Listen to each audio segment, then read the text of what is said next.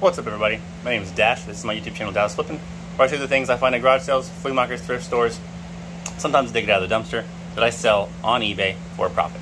Today is Saturday, September the 4th of 2021, and it is very, very hot. It's about 104 degrees here in Dallas, and there's not a whole lot going on garage sale-wise. The thrift stores are starting to wise up to what I'm doing and what other people are doing, and they're pricing stuff very competitively to the point where you can't buy it and make any money. But this is my haul video for today. So I'm going to show you what I got at a garage, or several garage sales. I think I got a few things at a thrift store, maybe. So let's start with the most fun stuff. So yeah, this is from a thrift store. I got the Sims 3 introduction PC game, 95 cents. So I have the other expansions for this as well. I don't know if I'm going to take that listing down and bundle them, or sell this one by itself. I think I can get about $10 or $15 out of this, because this is the original one. Injustice Gods Among Us for the Xbox 360. It's got the manual and everything. Really cool game. It's Batman, Harley Quinn, Joker. Basically all the DC universe is a fighting game. I did play it on the Wii U. It was pretty fun, but I'm more of a Smash guy. So I paid $3 for that. I think I can get 18 bucks out of it? 10 to 16. 10 to 16. I was close. Got some more stuff at the garage sale. I paid $1 a piece for these, so $4 into it. We got Lawrence of Arabia sealed DVD. I think that was about $12, maybe more, plus shipping. I got 007 Agent Under Fire for Xbox, regular Xbox, disc only. I think I can get $8 to $10 out of that. I got two what I would usually call like stupid games. Madden 2002 for Xbox and Madden 08 for Xbox. This one has the manual, this one does not. They're probably $6 games on a good day, but when you pay $1 for them, it's not a big profit, but it's not, you know, it's worth picking up because you make some more money on these things like that. That's all that's in the bag. I got this at a yard sale. They had $8 on it. And it is an M&M's pendulum wall clock. New in the box, never opened. Very cool. There's only one other one available. I paid $5 for this. They had $8 on it. The only other one available is asking $120 plus $20 shipping. So I control the market on this. So let's see, when was it made? 2011. I don't know. It's still pretty cool. Oh, the yellow M&M, the peanut M&M hangs down from the bottom, because I see he's got a cord on him. That's why it's called the pendulum wall clock, because he swings like a pendulum, I guess. Yeah, I'll see on the back here. Okay, that's cool. I like that. I got these. They were $5. I went ahead and paid $5. I got these for $10, so 5 and 5. They're Coca-Cola glasses, and they're very cool. There's supposed to be 4 of them in here, but they're very nice, like lead crystal.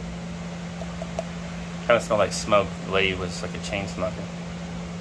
But they're very cool. I don't know if I'm going to keep them myself because I'm really big into Coke, or if I'm going to sell them.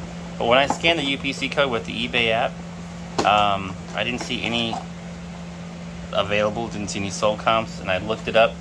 Libby glasses. They were individual ones, but they weren't in the case, like the original case. So hopefully I can corner the market on that, since I have the only one. No, this isn't the last thing. My lovely girlfriend Dawn found this. It is a New Wave infrared oven, and I thought, like, this is dumb, and she looked up and she's like, you got to get this. I'm like, why? She's like, you have to get it. She's like, why? I said, look, it's brand new. It's got all the manuals, everything. It's something you take camping with you and you like cook food on it. We paid $10 for it, and new, they're selling for what, $160? Something like that. The plus shipping, I believe. So that wasn't a good score, but nothing. You know, it's not like a couple months ago when we were bringing home, like, you know, Sega Genesis and stuff. So let me get a knife. I gotta cut this box open.